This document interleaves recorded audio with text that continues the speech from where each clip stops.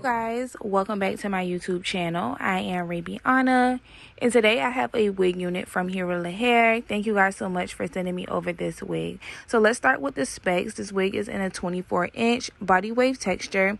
It's also a 13x4 lace frontal wig unit, and this wig has chocolate brown and blonde highlights, you guys. So I am going to go ahead and start by cutting off my lace because it was a lot of lace on this wig unit. I've already put in the foundation under my wig as well, you guys, to tint my lace so it can match my skin tone. This wig was very full as well. I'm not sure of the density, but I'll make sure I try to leave it down below for you guys.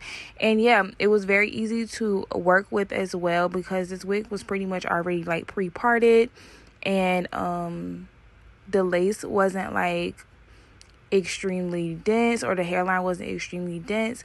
I would also want to let you guys know that this wig does not come all the way down to the ear tabs how I usually would like my ear tabs to come down.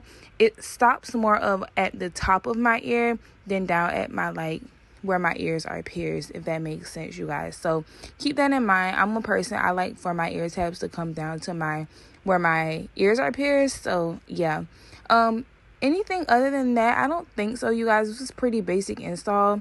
I really do like the lace. It was really good lace, and it blended right on in. So let me know what you guys think down below of this hair and the outcome of it, and I'll see you guys in my next video. Bye.